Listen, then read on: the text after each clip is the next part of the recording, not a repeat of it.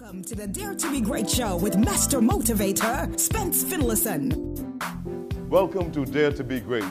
My guest is Mr. Michael V. Roberts, the chairman of the Roberts Group of Companies out of St. Louis, Missouri. We tell folks, learn it, get your hands dirty, low sweat equity, and then you will know it. It becomes yours. The Roberts brothers say the key to success is putting ideas into action.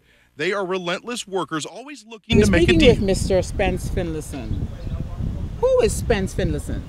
Well, that's a good question. Spence Finlayson is a Bahamian international motivational speaker, born and raised and grew up in the Valley. My parents were Alpheus and Diana Finlayson, Alpheus Finlayson Sr. I went to public school, Eastern Junior, and then went on to SAC, graduating in SAC in 1973. I went to the Hotel Training College. I didn't get to go off to university. I'm the last child in my family, and I had to be home with my parents. My brothers and those were away in college. I didn't have the opportunity. But they say, once you take care of your parents, particularly your mother, God will forever bless you. And God blessed me with this gift. I'm celebrating 30 years as a motivational speaker. 30 years with the gift. And the Bible says your gift shall make room for you and bring you into the presence of great men and women like yourself. How did you become a motivational speaker? Well, I worked at Batelco, the old Batelco, not BTC, as a sales rep for the Yellow Pages. And I wanted to be the best salesperson that this country had ever seen. But if you want to be a good mechanic, there's a school, a beautician, there's a school, a lawyer, doctor, there's a school. But for salespeople, there's no school. You may get a seminar here and there. And I thought about the idea of creating my own school for salespersons. And then I had an opportunity to work in Florida for Batelco in Fort Lauderdale, selling Yellow Pages advertising. And I met a Jewish woman who invited me to a motivational seminar. It was $39 for the day. This is 30 years ago. It was held at Cypress Creek, one of those hotels on Cypress Creek. I sat in the session, and during the break, the guy says, "Do you like this?" I said, "I love it." He said, "You believe you can do it?" I said, "I know I can do this. This is me." So they called me, invited me to take part with them throughout the U.S., and I went with them in Atlanta, Dallas, Phoenix, Fort Lauderdale, and so forth. And while I was making a presentation to them, they said, "You sound like a motivational speaker. You sound like Les Brown." 30 years ago, I didn't know who Les Brown was. And I said, "No, I'm just speaking." But they said, "No, you have something there." And I realized I had a gift. I came back to the Bahamas and I started speaking. I really was trained to conduct seminars, customer service and sales seminars. But while conducting them, this motivational thing came out, and I realized it was my gift. And what was your next step? You said you worked at BTC. I left BTC. Could you imagine that? I was making good money as a commission agent. I was ranked about in the top 3 of the sales force at Batelco at the time. And I decided to resign in 1987, 88. I can never forget that. Yvonne Malcolm was my boss, Michelle Malcolm's mother.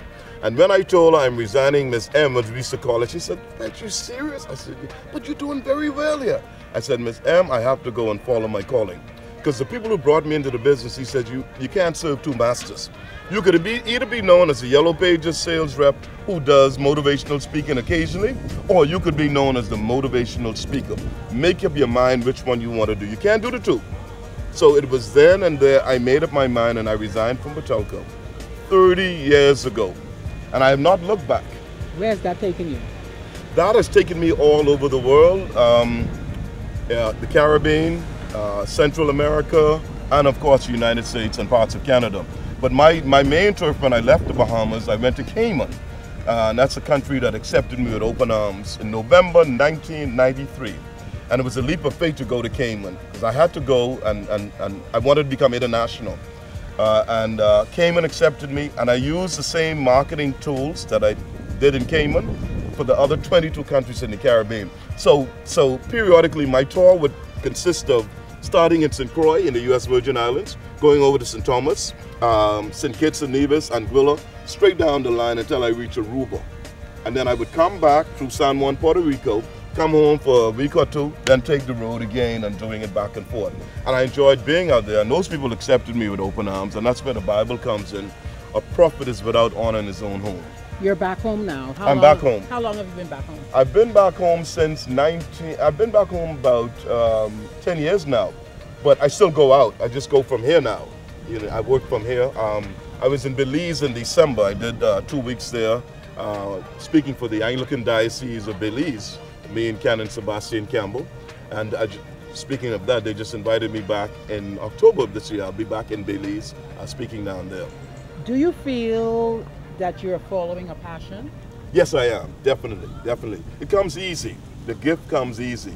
I don't sing well. I don't do much other things well. But this comes very easy to me.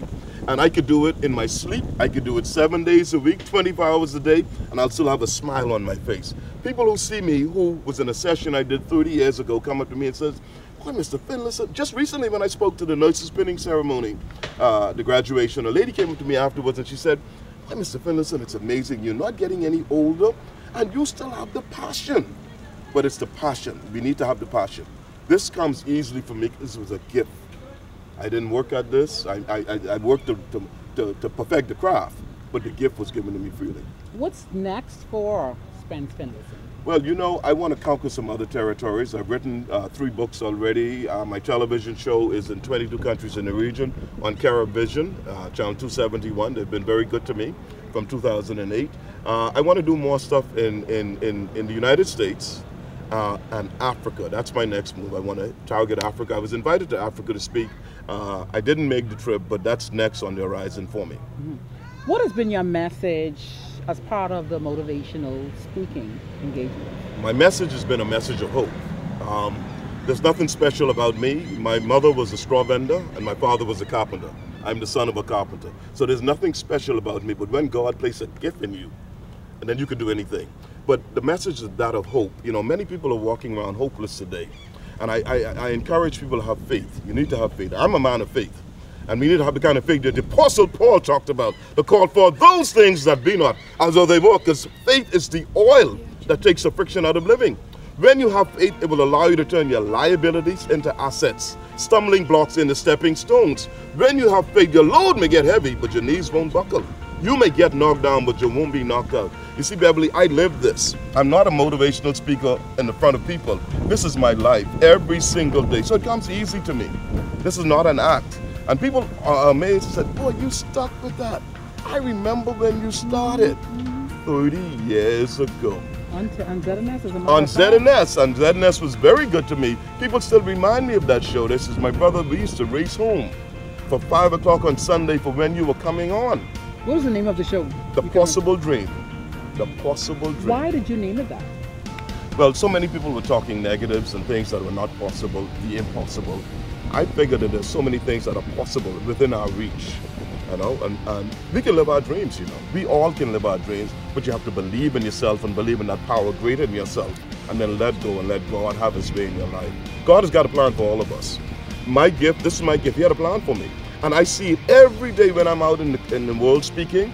I'm just amazed and I smile and said, "God, you really knew. You really knew."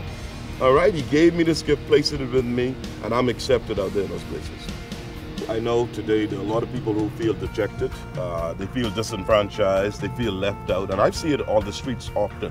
But I want you to know today that you're greater than you think you are, and your life is truly full of unlimited possibilities.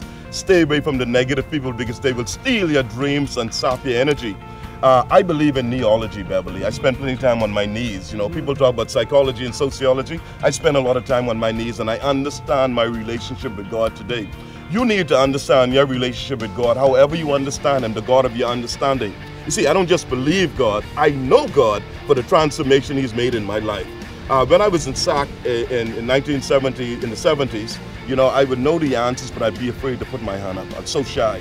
And now today, I'm all over the world just speaking, but it was God, and God can change anything. God can do it. There's nothing God can't do. And one thing I know, God can't lie. But you need to believe in yourself and believe in a power greater than yourself, and then let go and let God have His way in your life.